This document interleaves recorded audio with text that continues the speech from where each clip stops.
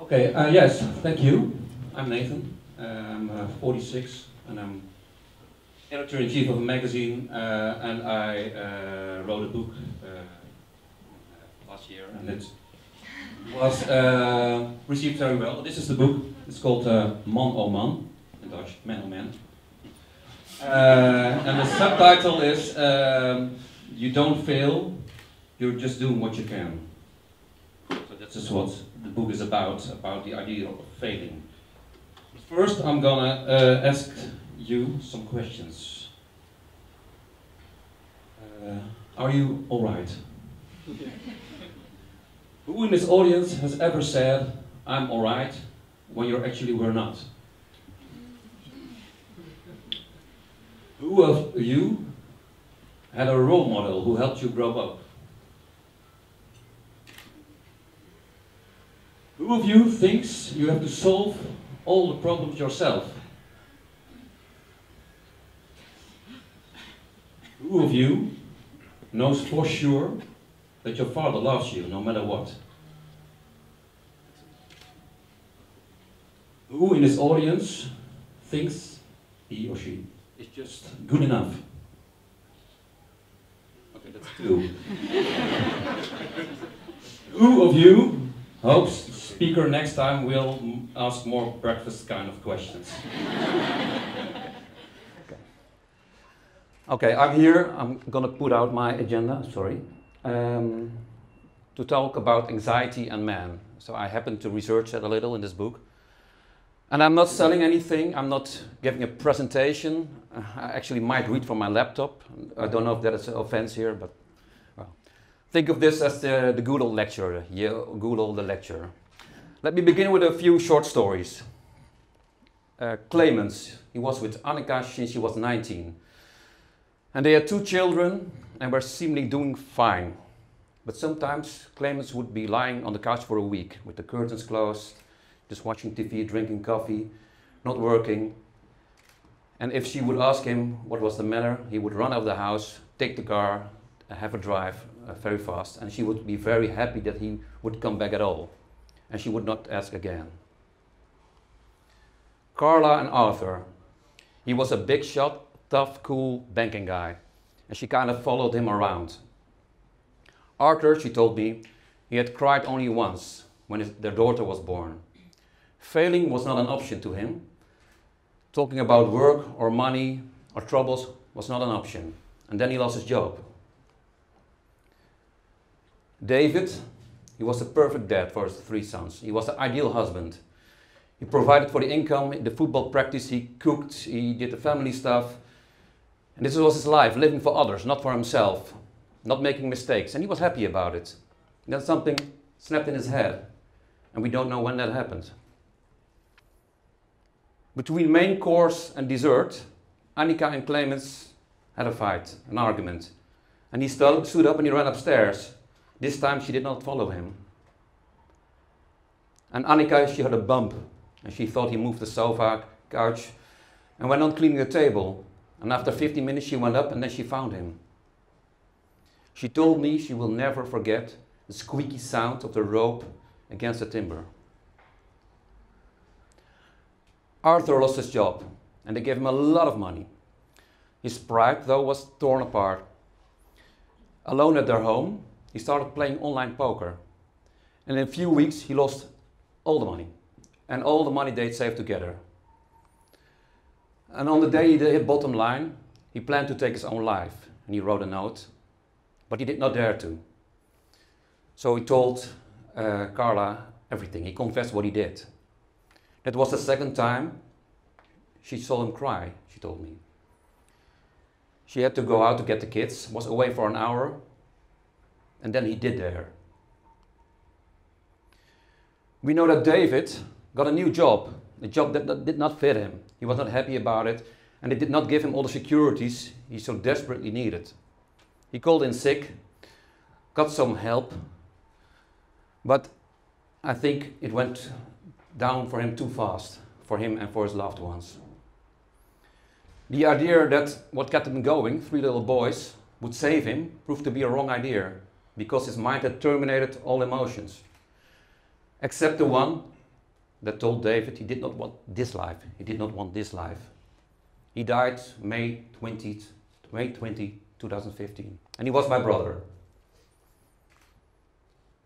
So maybe you can, maybe you cannot imagine to drive from west, I live in Amsterdam, to east, Netherlands, on a sunny day, knowing to go and you see your brother lying in his bed. To in a house where you've had all great moments with people you love so much. And when you go there, he is lying in his bed. And downstairs, there is his wife, and there's his mother, and there's sister and his brothers, and we're all defeated, numb. It's unreal. And his sons were playing with some neighbors they did not know. But something like that happens, and I guess some of you know this, your timeline is split up. So to me, it's before or after May 20, 2015. Forever. And the first week was a week of course, grieving, comforting others, arranging things for the ceremony. And the first months, maybe you know that, were kind of a shock routine. You just go on and you try not to feel too much. That's how it goes. After summer, I managed to look up and noticed more Davids around. Not suicidal men, but men struggling with life. As I call it, klooien, which is a Dutch word. Those men had not changed, but I saw the pattern. Friend 1 and 2, they were in a depression. We knew that. Friend 3 just got kicked out of the house by his wife. Friend 4 celebrated his 25th year of marijuana addiction. Yay. Friend 5 lost his job. Not to mention my 3 living brothers who all had and still have issues, big issues. Actually decent, polite, quiet David had always been the brother I worried about least. See the irony. This realization and the death of Joost Wageman, who I just had been emailing the day before he died, but most of all the terrible energy from David's death, which I had to turn around, this powered me to start the research in what became the book Man Oh Man, Man Oh Man. In that research, the first fact I stumbled upon, it was right there, is that men in Holland commit suicide twice as much as women. It's in 2016, 1,279 men against 615 women. In the UK, it's three times as much. It used to be 5 times as much. In some Eastern European countries, 7 times as much. In the Netherlands, it's the second cause of death after lung cancer for a man between 40 and 60. And those are not alcoholics, they can be of course, or divorced or drug addicts. No, they're just men. Men between 40 and 60 are a risk group for suicide. Think about it. I did not know this, and when I found out, I was, being a journalist, kind of surprised that it was never in the news. It was no news. It was never part of public discussion. And that it seemingly just as the fact that men die earlier than women, you know that in general, was not considered an issue. It is what it is. So I started digging, and this is where we get to anxiety. I read a research on suicide survivors, and all these survivors, they were, as the professor said, socially prescribed perfectionists. I read this article a week after my brother died. I wish I had read it before. And what it means is, you mean in a big fear, or in a fear, what you think, people think about you. The problem is you cannot control that. So you want to be perfect, but you don't know what perfect is. You don't need your own life, but you're playing roles. You try to keep up, but it will never be enough. You will always fail at a job if you think like that. And that got me thinking. I'm not a perfectionist, not at all. If I was, and then I would do this by heart, of course. But the idea that I'm failing is a big one. Used to be a big one, I'm better now. The idea that I'm not good enough. And so life sometimes scares the shit out of me. And I don't know, maybe you know this feeling. It scares you because you think you're doing wrong. But what is the standard? What am I? What is good? What is perfect? I don't know that. The idea of not being good enough, I think, is a dangerous one. It's not very comfortable, of course, most levels, but it can be lethal. That's just what I just showed you. And if you're a man, it will probably silence you, because that's what most men do when they're unhappy. They get quiet. They isolate themselves. Maybe they start drinking. They will mostly not ask for help. Men may even grow an inner rage, an anger that might cause, if not recognized and not directed, a burst either inside, and then it can become a depression or burnout, or outside, and it can become aggression. And we see many examples in the media, of course, or in the news everywhere around us. Male anxiety, fear, turn to anger. Impotence, in the broad sense of the word, turn to power abuse. And that's why I think Me Too is such a wonderful movement, best concept of this millennium so far, because it will, in the end, I think, empower men. But that's another discussion. So let me get back to my research. I interviewed Annika, and I interviewed Carla, and I interviewed 9 other women, so 11 in total. They all lost their husbands to suicide. And they were all normal guys with a family and a job and an income. And none of them had psychiatric problems, big psychiatric problems. No, not an acute depression. They all had problems, of course. Otherwise they would be living right now. But they don't have a severe depression. And all their stories were completely different. I'm not trying to, if you read my book, I'm not trying to prove anything by those stories, except that it can happen. But their stories were different except for 2 things.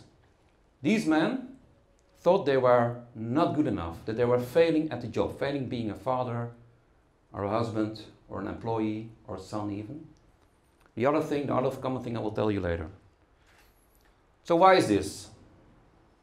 Okay, I want to make a detour and look at the glass ceiling. You know all the glass ceiling concept, right?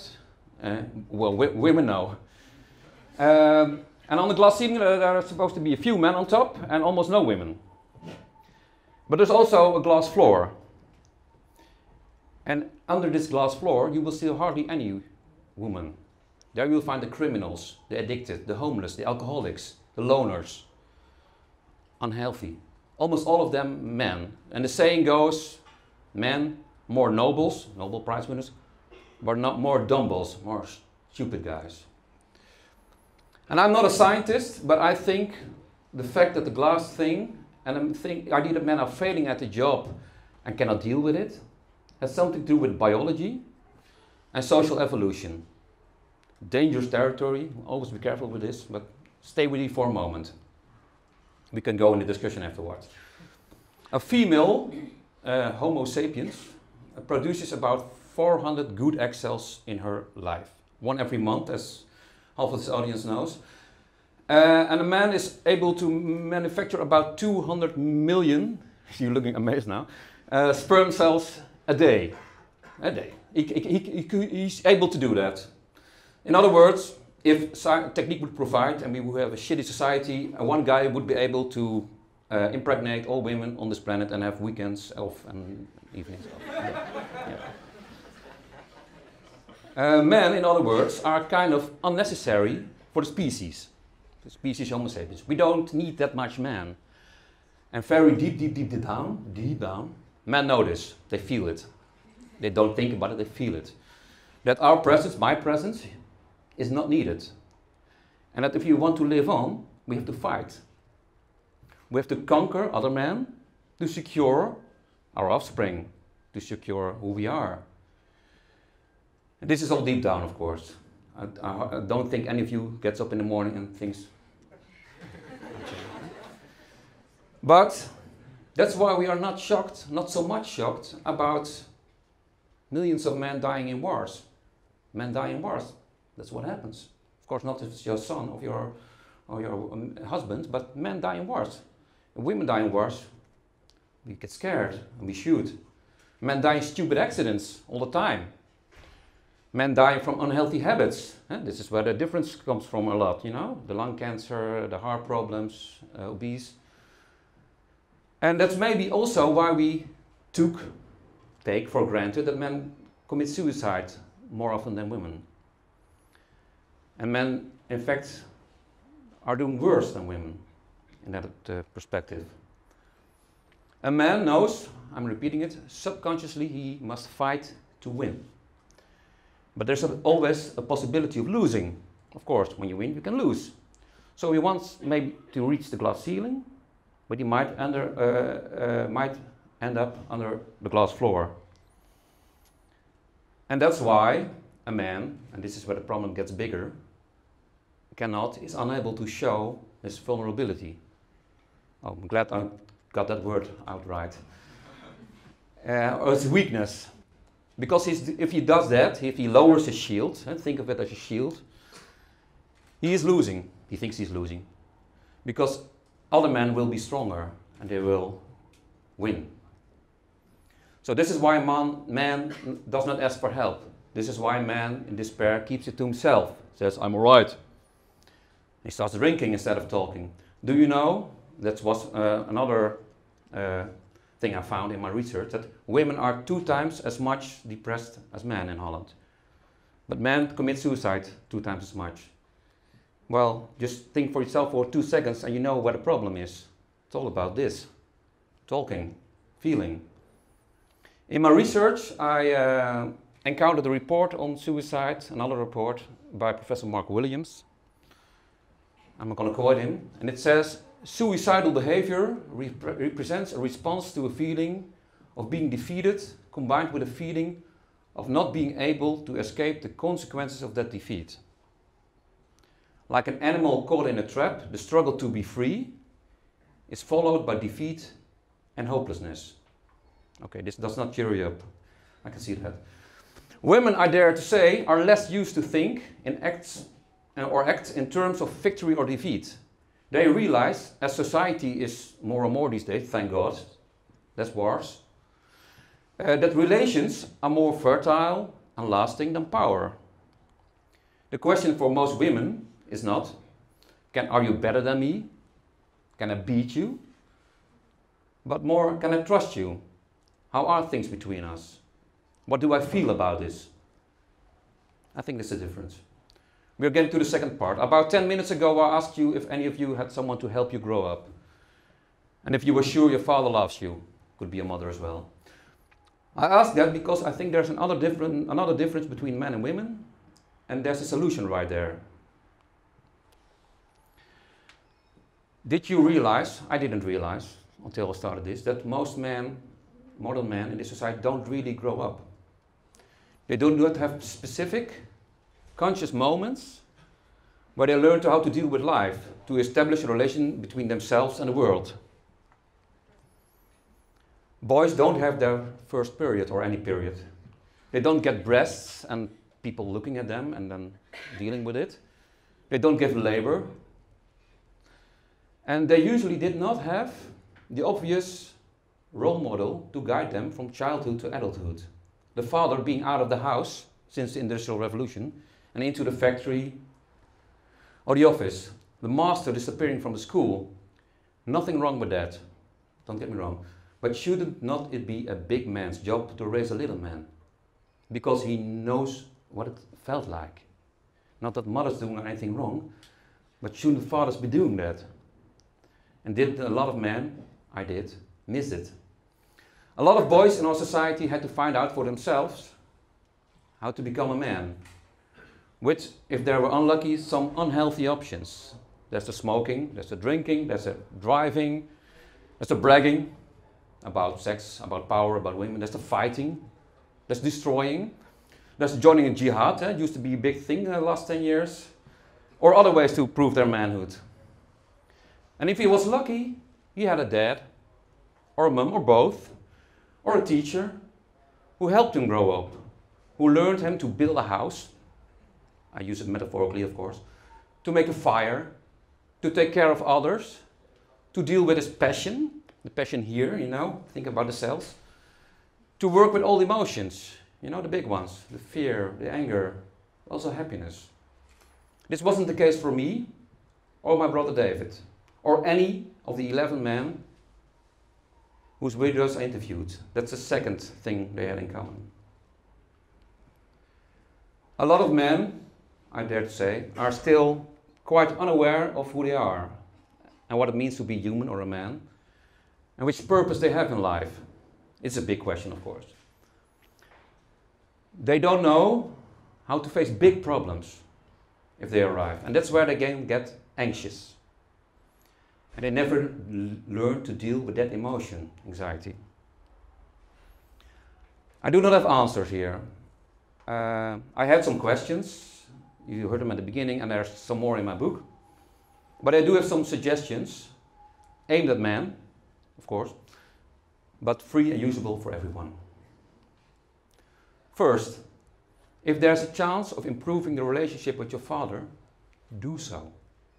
Try not to blame him or ask him for justification what he did do or did not do, but start to understand what he did. Just ask him what he did when he was your age, for instance, and why he did it, and what his feelings were when he did that. And at the end, you might ask him, if he never said it, do you love me? No matter what. A lot of fathers were not able to say that. And I guess he wants to say it. I guess he does love you. And I guess he wants in return to love, wants you to love him too. So then you can end this son asking for his father's, You can fill in mother as well. The second step, and that's what I also encountered during my research, maybe it's better for a man, but maybe also for women, to find a male way to search yourself, to get to know your feelings. And that's not by endless talking, sofa sessions or mindfulness, therapist, yoga, nothing wrong with that. But a lot of men don't deal with that very well. Maybe you better try to be, or even better do. So go out, actually really go out into the woods. Chop wood, climb that mountain, build a castle, and if you're not afraid, really search your soul. I myself am a bit afraid of drugs, quite so. But last year I tried clean MDMA, the stuff in ecstasy which kind of splits your mind in two. On the sofa, and I was blindfolded, and I was with a dealer, slash therapist, next to me, and I wanted to search my soul the quick way, not talking, but just, I just put down half of my brain, the rational part, and I let go, and I entered all emotions. And on that trip, I met my long deceased dad. He's been dead for 17 years now, and we talked to each other, and we hugged, and we said goodbye, and we said we loved each other, and it was amazing. But don't do this at home, it's careful stuff. But I did it, and I was happy about it. Third, the struggling man, my subject, is not a subject at all in non-fiction or literature, or non-fiction and science. But literature is all about it. I don't know if you know that. It's all about it, from Homer to J.D. Salinger to whatever. It's men, mostly men, trying to cope with youth, with life, with others, with death. It is the historic backbone of the fiction. So I would recommend always have a novel with you, just in your bag, beside your bed. Reading good fiction helps you deal with love and fear, because it will show you that you're not alone. That's what a good book does. Fourth is an obvious one, but researching and writing and talking about man on man, I felt it in my heart. I felt it for the first time, and it's set yourself a goal. You know all this. Just almost out of reach. A goal that will lift you up, and it will lift up the people you love, actually. And to make it easy, there's just one category of goals, just one, and it's to make the world a little better. That's all. And if you try that, you can never fail. Nothing better for inner peace than a goal. And the last one, I especially reserve this for this crowd, so it's very exclusive. Use the energy and turn it around. Evil power knocked me out almost when David died. He was my brother. He was my younger brother. I loved him. I was almost knocked out, like the rest of my family.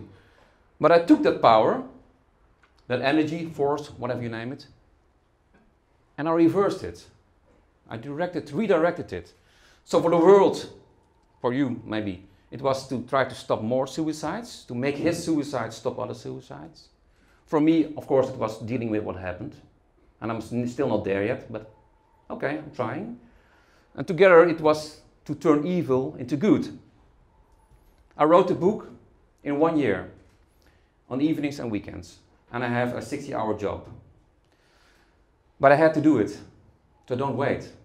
So if you encounter a big power, be it evil, be it good, be it whatever, make it your own the moment you can, and direct it the right way. Don't wait too long. Annika, she's doing okay these days.